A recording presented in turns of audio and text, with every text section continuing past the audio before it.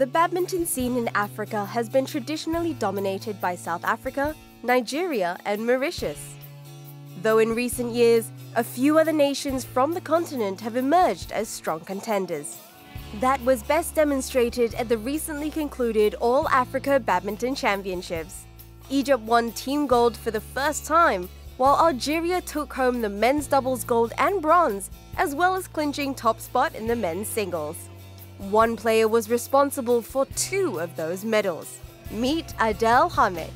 The Algerian stunned second seed Ahmed Salah of Egypt to clinch his first career title. You know, since I was a kid, it was like a dream. There is a lot of sacrifice that people doesn't see, and that is a dream become true. Really, you know, badminton is it's really my passion. So I made a lot of sacrifices, a lot of, really. So I'm very happy. Adel has plenty of reasons to be happy. Not only did the 24-year-old earn his maiden gold, he also ended a decade-long title drought for his nation. And who better than a fellow Algerian All-Africa champion himself to coach this ambitious youngster to victory? Nabil Asmari, I don't know if you know him. Already All-African Championship.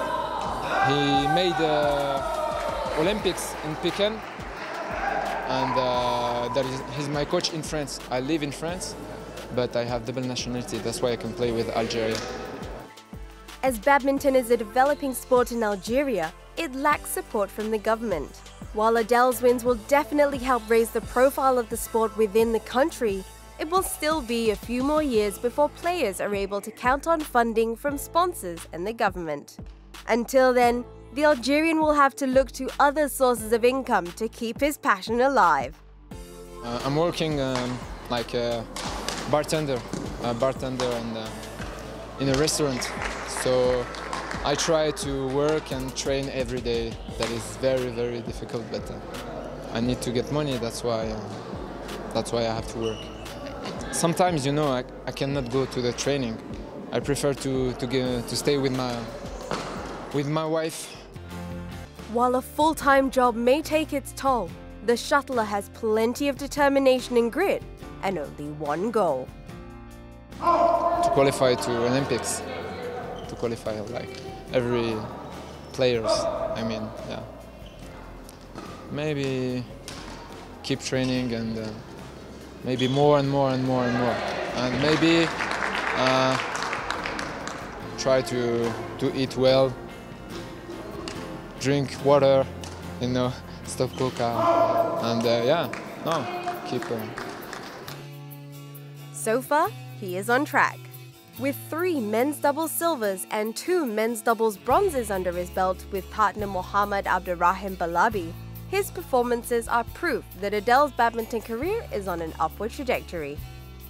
And representing his country in both categories is a formula that seems to be working well for this rising talent.